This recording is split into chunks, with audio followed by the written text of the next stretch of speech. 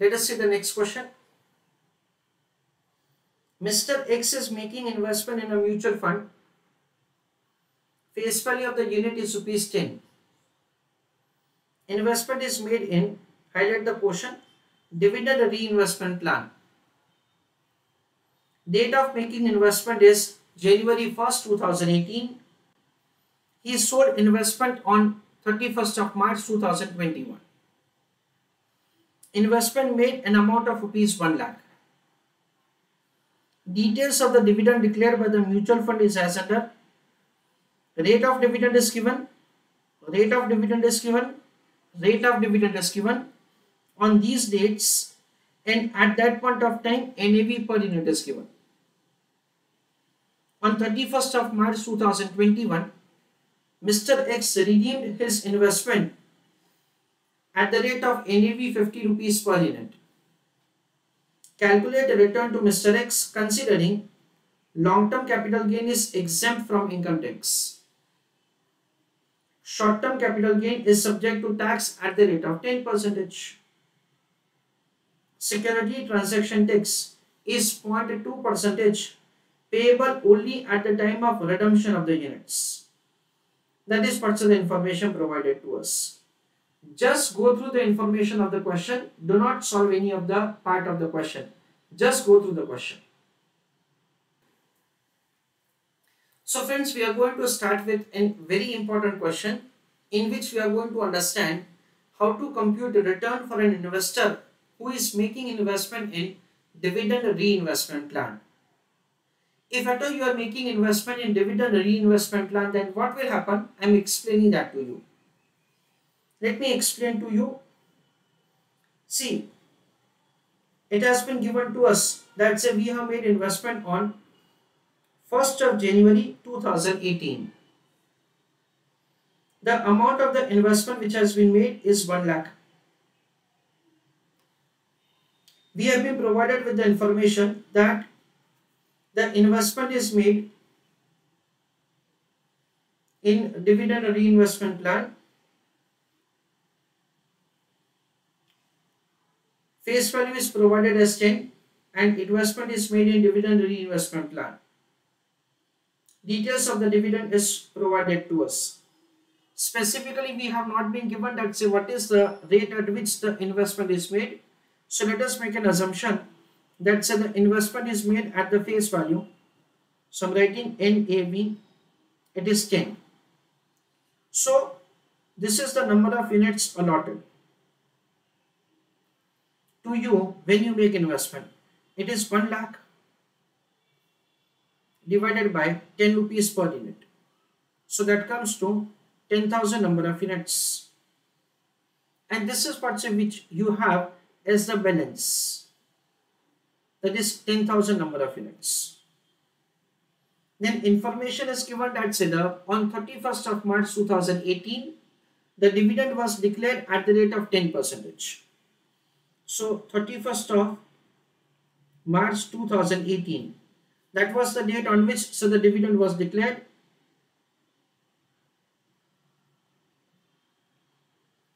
Rate of dividend is provided to us as 10%.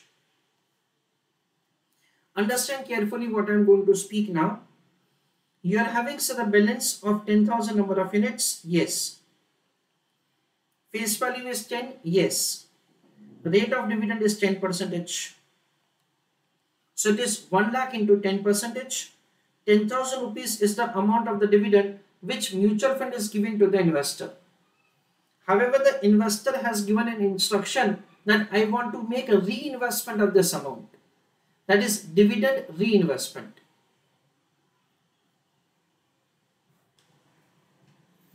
Now friends, on this date, what is the NAV per unit of the mutual fund scheme? It is 20 rupees. So what will happen?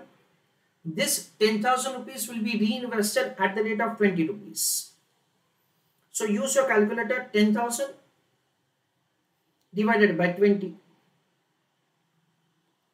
The answer comes to 500. So 500 number of units will be allotted to you. And your balance will increase to 10,500. How it is 10,500? It is 10,000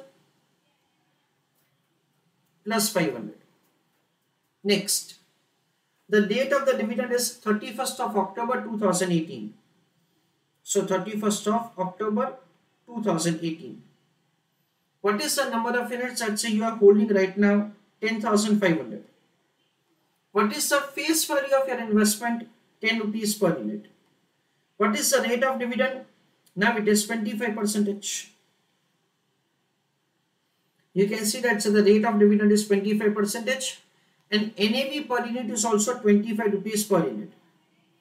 So use your calculator. 10,500 into 10, 1,05,000 into 25%, it is 26250. What is NAV per unit? 25. So 26250 divided by NAV per unit is 25. So it comes to 1050 number of units. The total number of units will increase from 10,500 to 11,550. Okay. Last, you'll get the dividend on 31st of December 2020. What is the number of units that you are holding right now? 11550 into 10. That is the face value of the investment. Into what is the rate of dividend? The rate of dividend is 15% and NAV is 45. Importantly, friends, on the face value of the investment, so the amount of the dividend will be calculated. 11550 into 10 into 15%, 17325. What is NAV per unit? It is 45. So 17325 upon 45.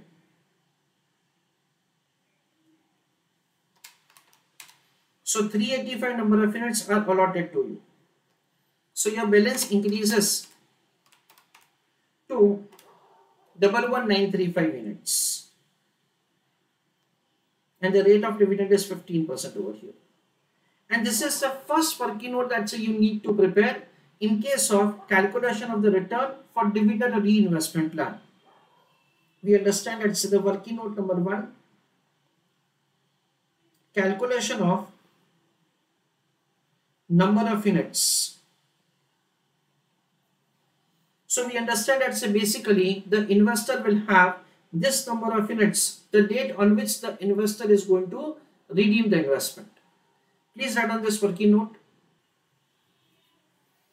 So write down with paragraph. In case of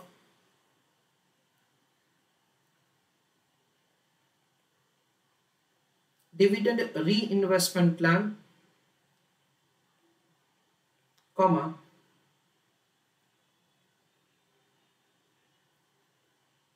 investor is allotted with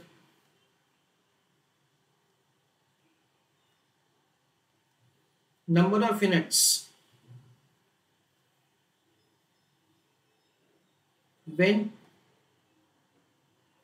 mutual fund is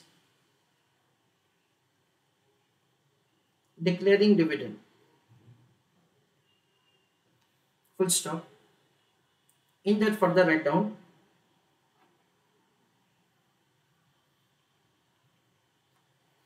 this amount of dividend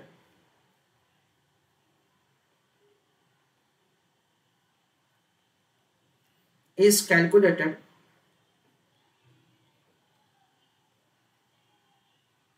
using face value of investment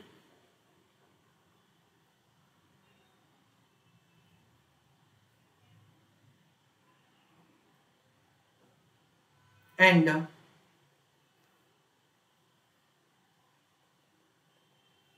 units are allotted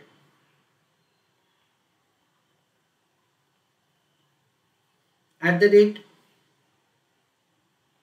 current NAV per unit.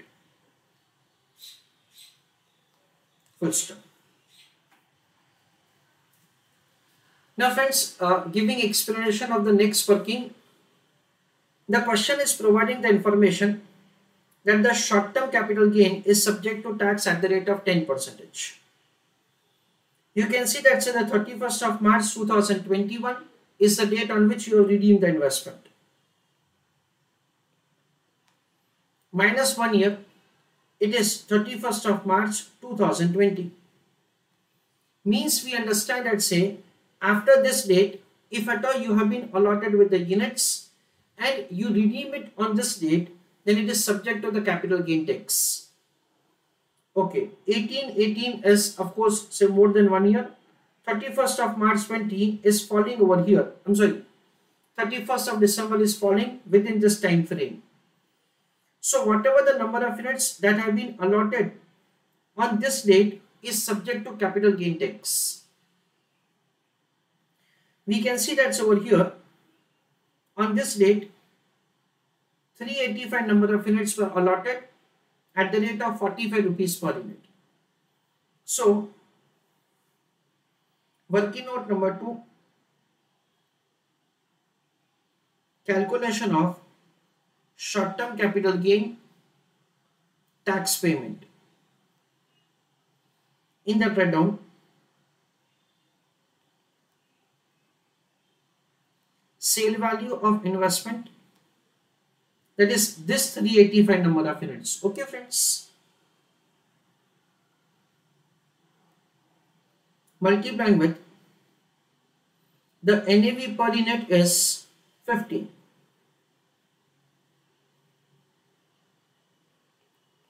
So use your calculator. 385 into 5050.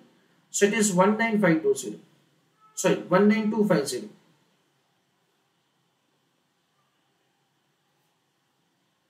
Less purchase price.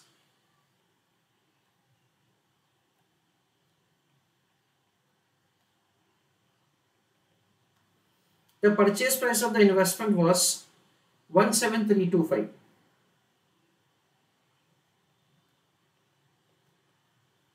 And difference of both of them is short-term capital gain. 1925.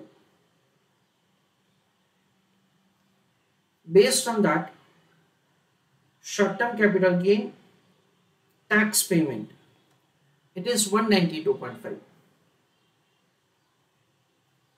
That is 1925 into 10%. This is what we understand. Working note number 3. Now friends, third working note is also very simple. Calculation of time period of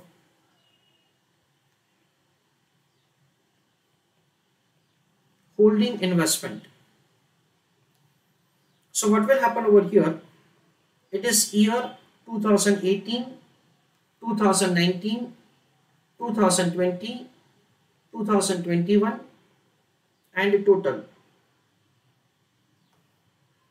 Okay. Number of months. We have been given that say we have made investment on 1st of January 2018.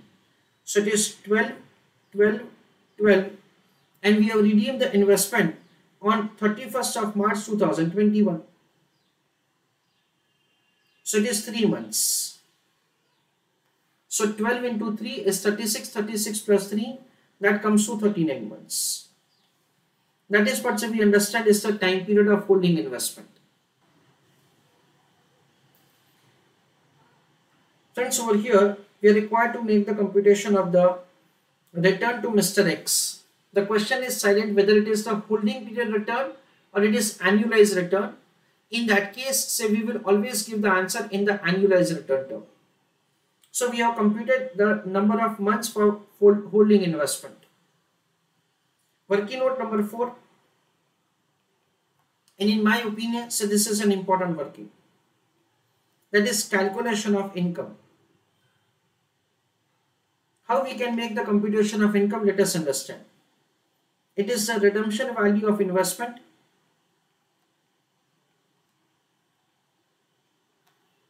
we can see that so the investor is holding this number of units on the date of redemption, 11,935 into 50 rupees.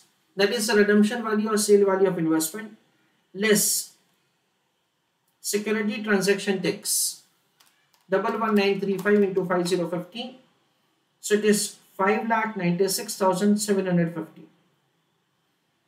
5,96,750 into 0.2 percentage. That comes to 1193.5 less short-term capital gain tax payment. It is 192.5.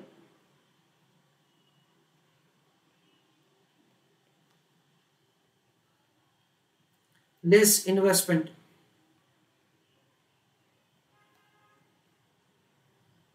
It is an amount of 1 lakh. That's it. This is the way we are required to compute the income. So it is 596,750. That is the sale value of investment minus 1193.5. That is STT minus 192.5. That is like the short-term capital gain tax payment minus 1 lakh. So it is 4,95,364. This is the income. Okay. Now, once you compute the income, then we'll compute the return.